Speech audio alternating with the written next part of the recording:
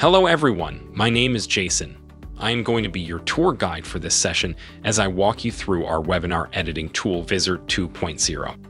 This video will focus on providing you tips on how to best use Vizard and create state-of-the-art video in no time. First of all, I'd like to teach you how to create a new project. Alright, let's begin. I'd like you to click on New Project. There are 4 possible ways to add a video to your project. You can upload a video from your computer, upload Zoom recording from your Zoom cloud, record your screen to create a video, or use a YouTube video link. You can drag and drop a video here, or click Browse to upload a video. While the video is uploading, please don't refresh or close the page. Otherwise, your upload will automatically be cancelled. Once your upload has completed, the Vizard engine will begin to transcribe your video automatically. Please note that only English audio is supported for this feature at the moment. This process will convert all spoken words into text. Once completed, the transcript will appear as subtitles in your video. Then you can also trim the video by editing the text. After the transcribing process is completed, Vizard AI engine will begin to analyze the visual elements of your video and split them into sequence for further layout arrangement. Now the project has been created, we are in the design interface. The design tools are on the left. These are the tools that can help you polish your video. The video monitor and the element pool are on the right. You can adjust visual elements in the monitor, and you can find all the Vizard segmented visual elements, subtitles, and the original video elements in the element pool. In the top right corner, please select the layout with the aspect ratio for your video according to your needs. By default, your video will be set to landscape mode. You may just want to polish the appearance with the original ratio. If you want to make it fit for a vertical phone screen, you can click here.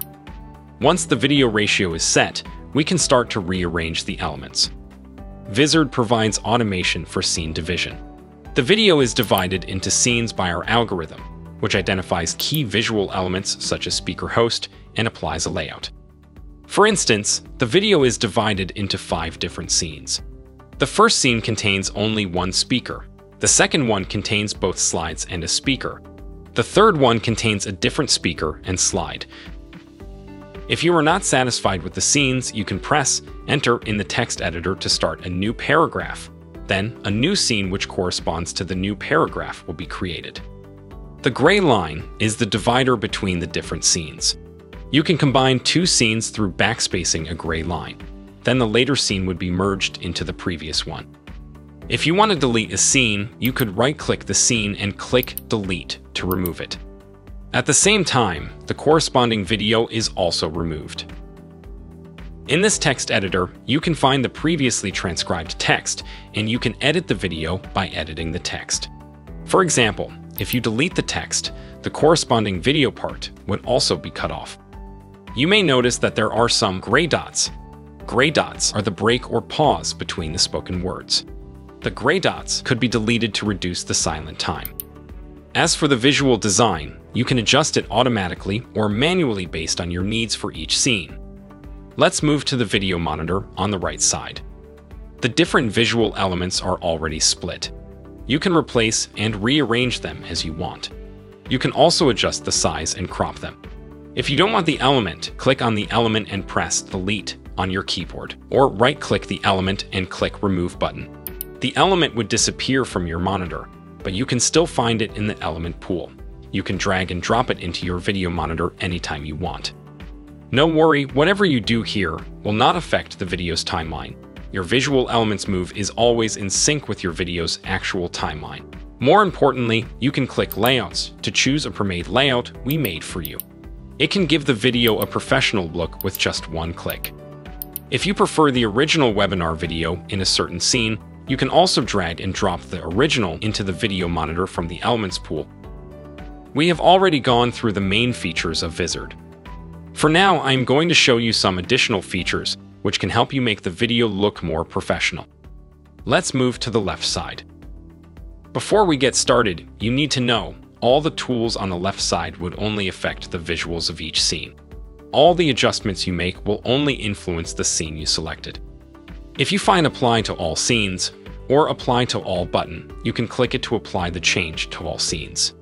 Sometimes the recording quality is not good enough for the slides, so you may want to upload the slides file to replace the blurry one. In Media tab, you can upload slides in PDF format to Vizard and drag and drop the slides into the video. Similarly, this function also allows you to upload any image to add into your video. In Text tab, you can add a text box to the video. The text you add to the current scene will stay there until the end of this scene. You can use it as a title. In Subtitles tab, you can change the style of the subtitle. In terms of the text itself, you can edit it in the previous text editor by double-clicking the text. After you double-click the text, your editing only affects the subtitle instead of cutting off the video. In Background tab, you can change the background image. You can choose from Vizard's stock image library, or you could upload your own background image. Click Apply to All. Then all the scene's background images will be replaced by the image you selected. In Logos tab, you can upload your logo and add it to your video. Click the Upload to upload an image file and drag and drop it into your video monitor. Now it will show up in the scene you selected. Find somewhere fit to place it. You can also resize and crop it like other visual elements. If you are not satisfied with your video, you could click Reset button to restore your project to the state right after uploading. When your video is ready to go after the editing, you can click the Export button in the upper right corner. Now, we are finalizing your video. Please wait until the process is completed, then click the Publish or Download button. You can also go back to your workspace and click the Complete button. When the video's processing is finished, it will show up in the Complete page and your video is ready to be downloaded and shared. Congratulations on creating your first video with Vizard. You have now achieved and learned the basic skills to create state-of-the-art videos using Vizard. If you have any further questions, don't hesitate to join our Discord community or contact us via email or through our social media channel on Twitter or LinkedIn. Thank you.